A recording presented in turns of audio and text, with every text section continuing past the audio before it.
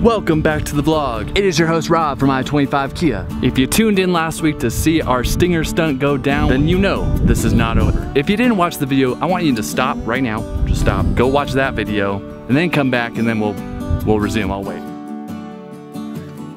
Alright, anyways, we have a great friend of I-25 Kia named Jimmy Tranter. He jumps with a group called the Thunderstorm. He's just an amazing athlete, period. He's done 26,000 plus jumps, and he's just a really cool guy, honestly. If you're watching this, Jimmy, what's up, man? That's a fist bump.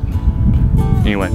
As you know, we were not successful landing into the stinger. And I say we because this is a team effort. Even though Jimmy's doing the dangerous thing, it takes a lot of us coordinating it. And he'll be the first one to tell you that. But Jimmy doesn't want to give up. The reason he got hurt is because he was trying to land on a vehicle that was going 30, 40 miles per hour. Just imagine doing that and then actually landing on your feet and then running it out. That would hurt, man. So Jimmy decided to take some time and do some more skydiving stuff that he's more comfortable with. So I went out to the Vance Brand Airport this weekend to see Jimmy and to get some footage of him doing something he's a little bit more familiar and comfortable with, which is swooping. If you don't know what swooping is, it's whenever you parachute down really close to the ground and you just kind of skim right across the ground. Well, in the skydiving community, you can swoop across a pond and you can skip it like a rock. And Jimmy's really good at that. So check out this footage from the airport. We're back here again at Vance Brand Airport in Longmont. We're kind of utilizing today to give you guys an inside look on what it takes to complete this stunt. It's not as easy as it looks. Actually, it doesn't look easy at all. But I don't know, I find this process very interesting, so hopefully you guys do too. There's so many people here. People are moving all over the place and tying ropes, and we thought today would be a great opportunity to highlight his swooping capability. So we're gonna go over to this pond over here. Jimmy's gonna swoop across it. Maybe we'll put the stingers in front. Really, today is just gonna be a fun day. We're just going to play with the cars and the possibilities and the things we could do with the cars and Jimmy as a skydiver.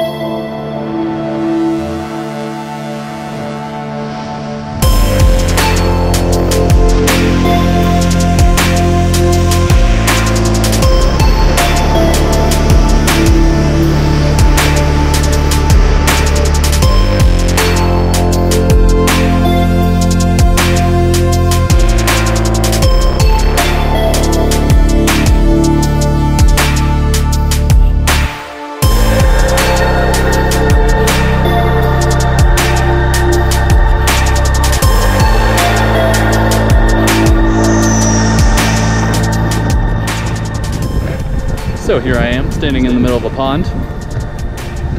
Jimmy's going to swoop in between both vehicles. He's gonna come around this way. We have a really cool shot, hopefully. Here comes Jimmy right now.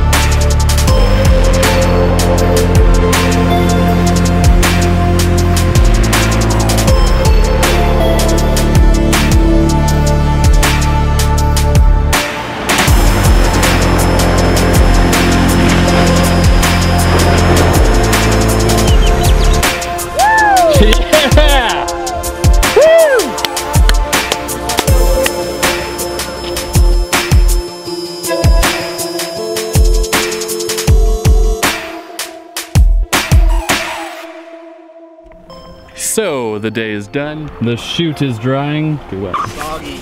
It's wet. How was the day though today? It was awesome, man. Beautiful day. Couple of nice jumps with Joe. All right, well, we got a beautiful shot over the pond. Nice. Couple of B-roll shots. Where are you going for the next week? I'm gonna be back and forth here. I've got a couple of demos that I gotta do. Jumping into the stadium for 4th of July. And then I'll be back out here next weekend teaching some parachutes. Where are you going? I'm going to Florida. Heck yeah. Apparently there's beach lights though. Yeah, I would blame the beach too. Yeah. Well, this is the view of a dark hangar. Do you have a light on your phone? I can't tell if I'm going through my closing loop or if I'm just going through my power tool right now. Yes, thank you. So this is Joe. I don't even think I've introduced Joe, but Joe is the brainchild behind this whole thing. Without Joe, this wouldn't even be happening. Hi. You can't see me, but I'm here. So how much does a parachute cost? If you like money, you don't want to learn how to skydive. You want to have fun, you want to learn how to skydive. You just have to figure out what's more important, having fun or money. Since the beginning of time, mankind has always wanted to fly, but unfortunately, gravity has served as a relentless ball and chain that has always held us down. The concept of falling from the sky dates as far back as the 1100s in China, when the Chinese would do what we call today as base jumping. You know, like jumping from cliffs or buildings with makeshift parachutes. So who was the first person to invent a parachute? And who did the first test? Unfortunately, the earliest references we have of anybody who fiddled with the idea of a parachute don't provide specific names. There are a few medieval documents that mention the use of a parachute-like device, but it wasn't until a daredevil named Armin Furman that we can identify a specific parachuting stunt, even if it was an accident. See, Furman was attempting to fly and jumped from a tower in Cordoba, Spain, intending to use the garment as wings and glide to safety. The attempt was unsuccessful, but the garment slowed his fall sufficiently to ensure he sustained only minor injuries. Later in 1485, Leonardo da Vinci sketched the first blueprints for the parachute as we know it today. 515 years later, Adrian Nicholas made an exact replica of Da Vinci's model and had a successful landing. The parachute weighed 187 pounds. Now to give you a little bit of reference, a student skydiver, their parachute weighs about 20 to 25 pounds. Because the size of the canopy needed for landing safely decreases with experience, a professional skydiver such as Jimmy will have a parachute that's about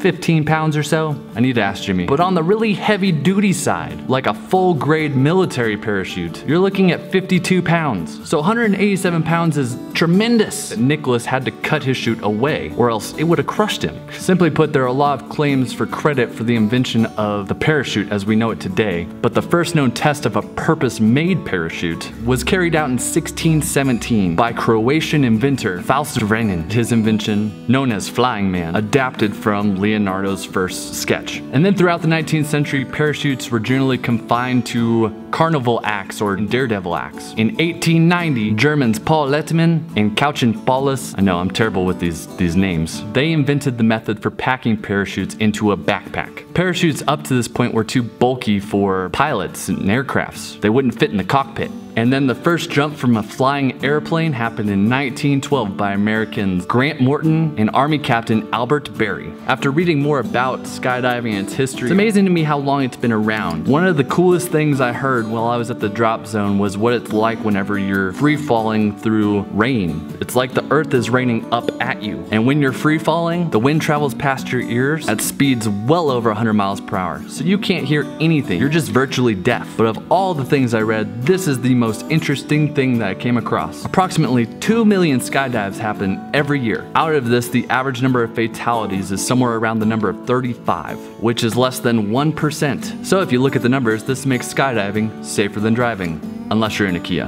The past 3 weeks, have been moving like crazy. It feels like I'm going like a mile a minute. I've now been working with I-25 Kia for 7 months, and this is gonna be the 45th video that I've made. And I can't wait to make it to the end of the year to give you guys a recap of what I've experienced. I've been on a racetrack with a professional driver and a Stinger whipping around the place. I got to meet the Rockies outfielder, Gerardo Parra. What a cool guy. And now I'm helping coordinate Jimmy into a moving Stinger as he's skydiving from a plane. What's next? And that's where you guys come into play. I need your help. If you guys want to see anything, let me know. The main thing that I've learned from this year is no idea is too big. But before I end this video, I want to extend a thank you to Jimmy. Thank you, Jimmy Tranter, for being awesome and just treating me like one of your homies. Thank you to Free Fly Maddie for getting all those amazing shots of Jimmy and Joe in free fall. I've also learned not to leave the keys in the vehicles around Free Fly Maddie. Don't do that to anybody.